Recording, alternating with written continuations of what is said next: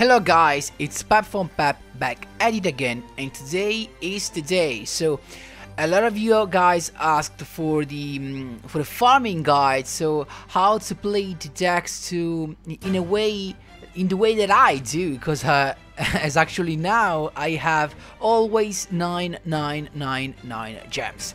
How can you do it? How can you do like me and play the game in the most efficient way? Because this is the reason why I almost always have a lot of gems is because I play the game in the most efficient way that I can. So if you wanna know all the secrets and the tips that I use actually to have all these gems and to farm this quickly, I definitely suggest you to see all the video, because we'll actually start from the basic tips to the pro tips. I actually have a sheet where I'm actually seeing all the tips. I wrote down all the tips, all the best things that you can do in the game to maximize the amount of gems that you can farm. So before jumping right into it, guys, just a quick reminder: if you enjoy the content, please leave a like and subscribe. I really appreciate it and it really helps me a lot. Let's jump right into the farm. So guys, as you can see, I have 999 gems plus actually a lot of gems. So maybe if my connection let me do it, I can show you my gift box with all the gems that I have. As you can see, this is actually the King of Games celebration, because if you do not know, every time you reach King of Games you get 200 gems as a gift. That's insane. So these are all gems, as you can see. And so I of course have more than 10k, not that much actually, maybe I'm not even close to 11k, but it's already a good amount of gems. So let's start really quickly. So the best tips, the first basic tips tip is duel as soon as you can all the standard duelists. So of course when you're going to duel a standard duelist, this is the thing that maybe you already know. Put this thing on 3. Now I have only 2 because there are only 2 standard duelists left. But of course, put it to 3 so you maximize so that you can duel the 3 standard duelists per time. And you have to do this thing every 4-5 hours. Actually, every 5 hours, your standard duelists are fully recharged. So there will be 10, and you need to duel all of them, because you will have not only the experience, and so that you're farming for the character you're farming, but you have a lot of good items like gold and like the case that you can use to the duel gate. Then we have another important thing: scroll all over the world to look for all the standard duelists and the legendary duelist that spawn. There you go, there's here another one. So this is a legendary duelist, and you have to check through all the words to look for them. So legendary duelists are way better than the standard duelists, not for the XP, that will be always the same, but for the rewards. In fact, you can duel them, and you can get in the chest, you can get also gems. So they are one of the easiest way to get free gems. This legendary duelist, instead of recharging as the standard duelist every half an hour you get 1 standard duelist, these are actually casual. So every time you can, especially if you have a phone where you can play the game, I definitely suggest you to check for this legendary duelist to get the most amount of gems that you can. So actually right here, let's see if I got something. Nothing, but it's fine. Of course, not always you will get gems, but most of the time you actually are getting something. Then we have stage mission. I've completed all the stage mission of all the world, but this is actually a basic tip you need to accomplish to fulfill all the stage missions to get to the max stage, because of course through the missions, you will get a lot. You will get tons of gems only by completing all the stage missions. And here is a quick tip. When you have completed all the missions of a stage, before jumping to the next stage, make sure to duel all the standard duelists, because when you're actually moving to the next stage, all the standard duelists get instantly recharged. So this means if I have 2 now, and imagine that I can jump to a stage 31, what will happen is that my standard duelists will go up to 10 all the way. So keep in mind that, especially if you're farming characters. Of course, the other way to get gems is to farm your character the most that you can. As you can see right here, guys, I have all my characters fully farmed except for Axel. The other one are all at level max. As you can see, they're all yellow. The number is in yellow. And except for Axel. Why Axel? No, because I already have 999 gems. I do not want to feel forced to spend my gems if there are no cards that I got interest in. So then let's go to other basic tips. Another basic tip is one that you maybe already know. Oh, let's actually use this. Is the duel replay. Every time you get, every day, so every 24 hours, you can check this thing, see the replay, and when you see the replay after, you actually do not have to see it. So I'm gonna show you how to do it. You just make a start, and then after you have, as soon as you have the chance, you can close the replay, and you will get 5 gems. So do this every 24 hours to get those 5 free gems. There you go, you can do this way and you will have your gems. I will not get those actually right now because I already did it, so you can do it only once per day. Then another quick tip, basic tip, the interest points. The interest points are some points in the game where you can click and actually get gems, and are right here. Then we have another one on the fountain, the mythic fountain, if maybe some of you know Guns Blazing, and then the lights, and last but not least, on the top of the shop. So every interest point can give you from a minimum of 1 gem to a max of 5 gems. This means that every day, because every 24 hours you can do it for every point, you can get from a minimum to 4 of a max of 20 gems, and that's insane. You can do this every day, and this is another basic tip. Then another tip that I actually did this morning is to reach King of Games.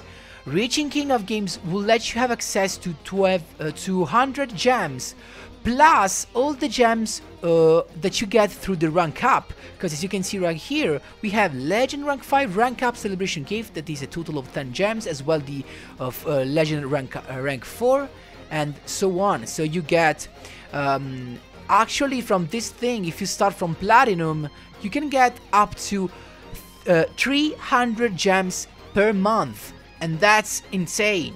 So other gems that you have access to every month. Then what we have more, we have these are actually the basic tips, so things that you already should know about because they're basic thing. Then let's move to the actually pro tips. Actually, we have another basic tip. Another basic tip is this one. You can go to the duel trials and make all the duel quizzes right here. You have to complete all of these to get gems. So in the level 3, level 2, level 1 with the loner deck duels also. And here is a pro tip. So let's start with the pro tips. The first pro tip is this one, the daily loner challenge. Right now you see that the reward is actually the black key, but check this every day because this thing actually change, and when it change you can see as a reward also from 1 to 5 gems. So check this every day to get some free gems, some more free gems. This is the first pro tip. The other pro tip is that if you already reach the King of Games rank, what you can do is that if you keep on winning some duels, you can get more gems. As you can see right here, you actually get 30 gems every 40 wins. Why? Because now that I reach 120 wins, in the next 20 wins I will get only gold, and then I need another 20 wins to get another 30 gems. So this means that every 40 wins on the ladder will let you have access to 30 gems extra. That's insane. So you can get whatever you want. You can get how many gems you want, but the only thing you need is to keep on winning. I don't know, it's actually not that easy, but it's always a source of free gems, and is unlimited. Then moving on to the other pro tips. So let's see what we got here. We got the pro tip of the legendary duelist. I already told you that you need to actually duel the legendary duelist as soon as they spawn. But what I didn't tell you is that another thing that you can do when you duel a legendary duelist, oh sorry, I misclicked right here, is that the best way, the most efficient way to do it will be to farm them. So even if they are level 10, you should farm them to get the most amount of chests, because the more chests you get to open, the most chances you have to get gems. And of course, the best thing will be to farm them every time they spawn.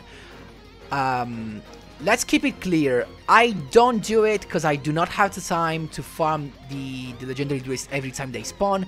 I usually use the auto duel, of course, but the thing that I do when I remember is to actually use the items, and I use the results boost so that I get an extra chest and so more chance to get gems. Then we have skipping to the moving on to the other pro tips. The first pro tip that you need to know, and is actually a truth, is that you cannot have all the cards that are in the game.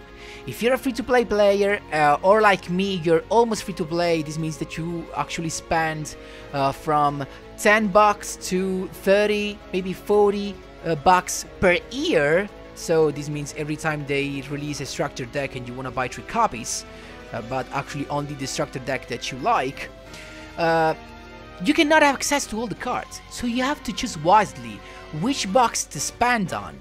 And as you can see, there are boxes that I didn't touch at all. A lot of you guys asked for some decks that I do not own the cards, because I didn't spend gems on that. For example, let's see Yugioh Volcano. This, as you can see, is actually untouched. I didn't spend gems in this because I didn't like the cards right here. This does not mean they are not strong. There was some good card like Batting Box Surveil, but I didn't touch this box because I had to actually save my gems. So choose wisely which box to spend your gems on. And also, guys, another important pro tips is that choose when you actually see a box that you want to spend your gems on. Of course, you cannot get 3 copies of all the ultra rares. If you wanna, of course, think like a pro player, to build an optimized deck, you will need 3 copies of ultra rares and also of some super rares.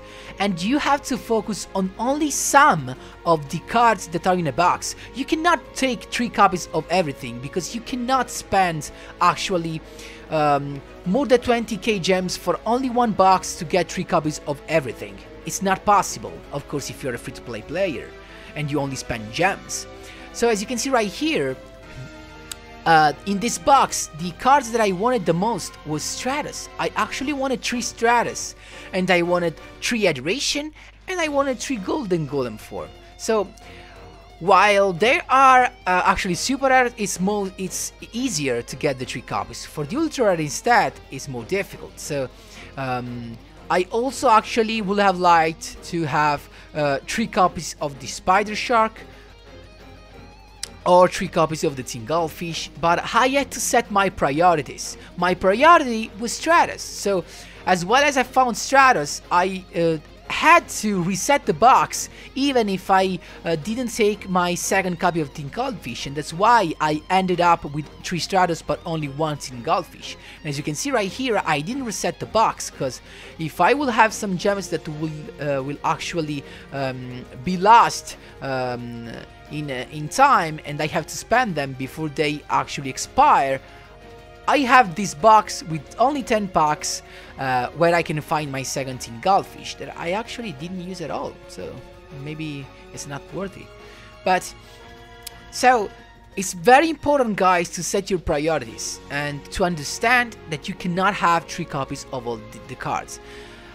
Other thing is, if you are more a collectionist than a duelist, if you want to collect all the cards and you're okay, you're fine with just 1 copy, okay, just open the whole box. But if you want to play competitively and you want to get COG every month and you want to have the best decks and you want to build the best decks, keep in mind that you will need 3 copies of the best cards. So this is actually a way of thinking that you need to make in order to build the best decks and keep on with the game, keep up with the game. Keep in mind that, guys. So this means, as I already shown you, that I skipped a lot of boxes. I actually, as well, I skipped this one. I completely skipped this one. I didn't touch this.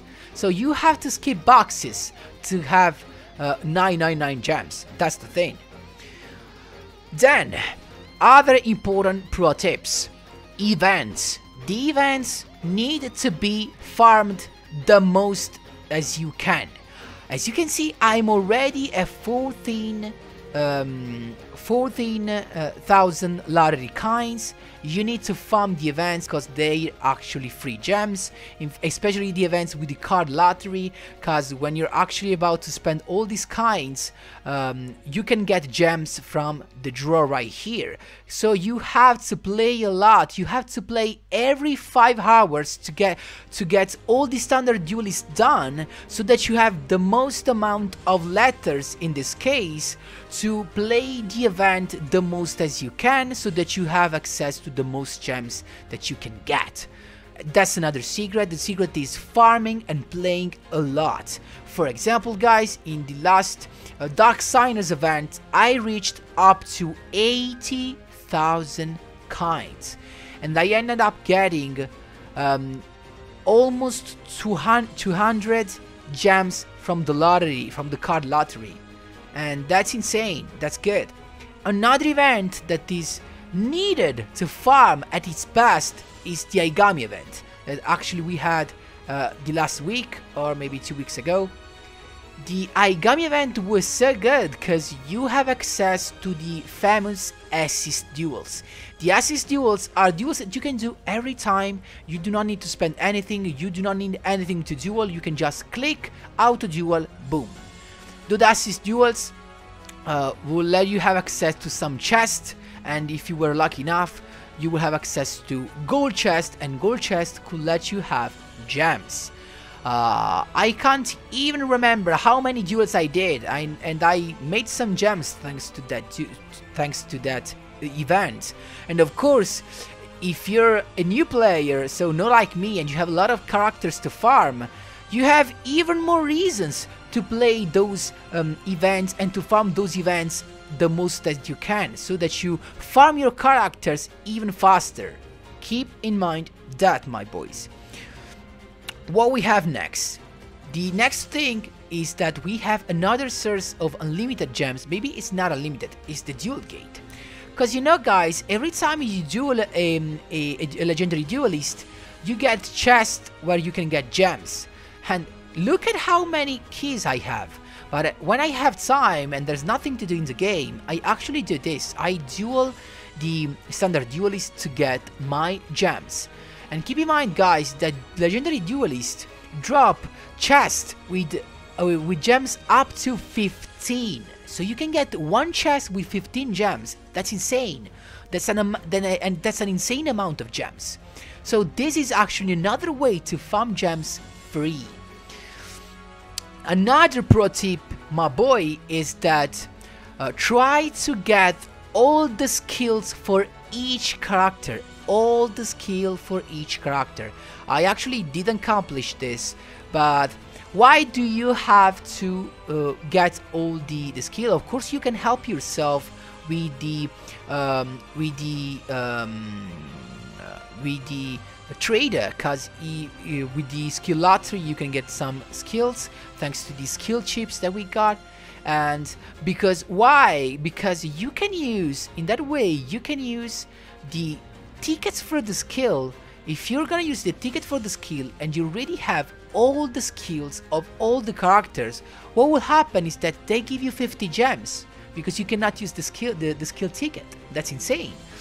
Another pro tip, but this time is not to farm the gems, it's just a pro tip that I actually use, is that whenever we get dream ticket, whenever they are, whether they are UR or SR, it doesn't matter, keep those until the expiring date, because you can never know what it's about to happen, what it's about to happen in the game in terms of new cards, in terms of new events, and maybe some old cards can become popular, can become top tier. So of course save your ticket as long as you can. Keep in mind that.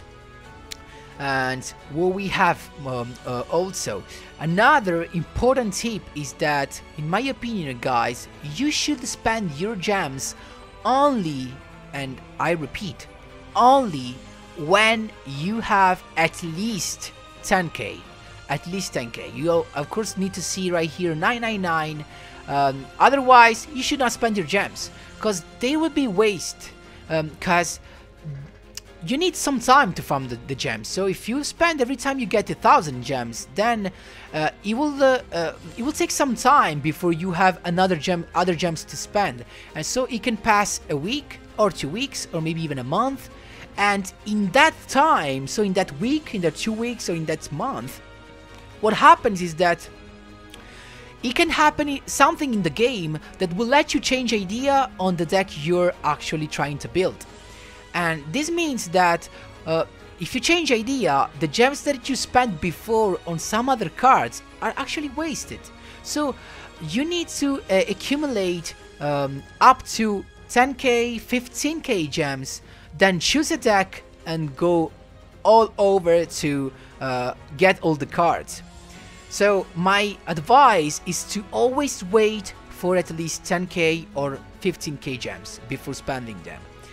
The only exception is that you have an almost complete deck, you only need one card, maybe two, and you only miss those cards to complete the deck. Then in that case, it's okay if you have, of course, not 10k gems, even if you have 1000, 2000 gems and you want to spend them to look for that card or those two cards. But otherwise, save your gems. It's the best way not to waste them. And guys, I actually think I taught you everything. The most important tip that I actually use is the one that I told you with the legendary duelist. We're about to check together if we have some standard duelists ready right here. There you go. In fact, so as I told you guys, results booster and auto duel, because I actually do not have the time to farm all of those. Of course, if you do it, it will means having access to more gems. And guys, this is how I managed to have almost always 999 gems, because I save a lot of gems, and I spend them only when there are some broken cards released, or if there are some cards that I like, especially heroes or Dark Magician related, for example. Those are actually some of my favorite archetypes. Don't mind, hero is my favorite archetype of all. So whenever I add heroes, I just I can't wait. I just have to spend my gems on the box. So that's all. And so guys, I hope this guide was useful to you. I hope that it's not that long. I'm actually at 25 minutes of video, so it should be not that long. These are all the tips and the tricks that I use to have the most amount of gems to keep on farming, guys. The last thing that I want to say to you guys is that you have to keep patient. Once that you have your deck list that can ensure you cog for at least 6 months, because when you get a deck that lets you reach cog, you're almost fine for at least 6 months. As long as your cards won't get hit by the ban list, so you're chilling. And that's all. Guys, I hope you enjoyed all the explanation. I hope you enjoyed the guide. I hope you like how I explained all the tips and the tricks. I hope you actually found something that you didn't even know about. That's the thing.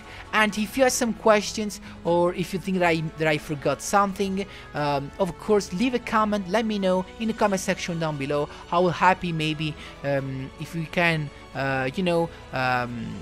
if we can save and put together a lot of other tricks and tips that maybe I missed, we can put those together in the comment section down below, and maybe I can make another video about all these secret tips that maybe I've missed. Guys, and as always, thanks a lot for watching and for all your incredible and amazing support. Really thank you, guys. And as always, see you in the next one.